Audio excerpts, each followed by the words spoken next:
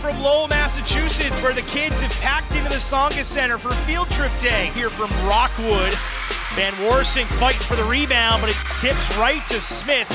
Van Warsing step back on the elbow and knocks down her first attempt from the field. We slip underneath, and Rockwood gets to the basket against treatment.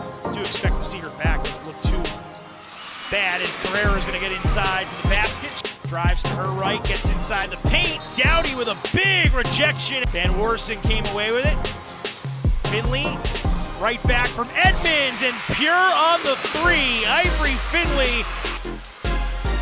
Van Warsing turnaround, and she is so good at that turnaround J. Good finish, seems like that's the game plan early in the second half. Hodgson just inside the line on the catch and shoot from Smith. Gets the rebound. Smith flips it back up.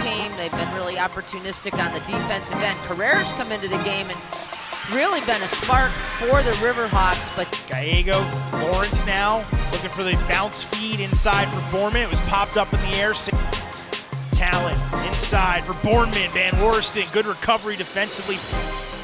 Carrera bouncing one over Lima, jumper, and it's good. Tasha Lima, a double-double in conference play one time. Rockwood on the three, and it goes front rim, backboard down. Carrera using Finley. Carrera spinning in towards the basket, another finish, and another strong take from Millie Carrera, who's got 16, has been a real bright spot here today for the River.